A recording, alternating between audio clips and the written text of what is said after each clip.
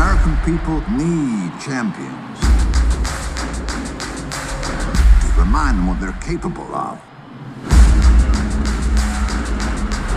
Jesse, you're the best. You're the fastest man on the earth. Who do we have here? I'm Jesse Owens. You're a natural.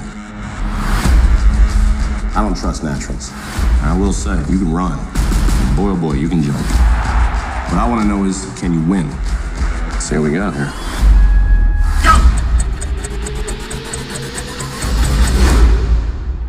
Have a problem, Coach? No. You want me to do it again? Yeah.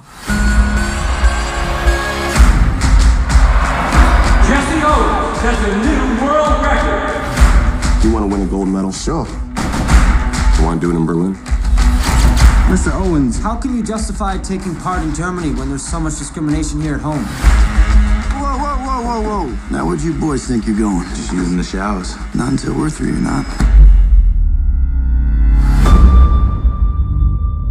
Jesse, you have a chance to strike a powerful blow.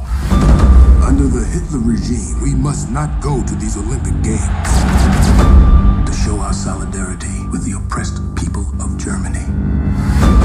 You get a chance to be a part of history and you're gonna walk away from it? I got people looking at me for an example. I don't care about any of that!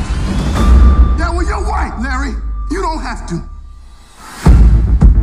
People are counting on you. To do what? To get on over there to Berlin and beat those Nazis.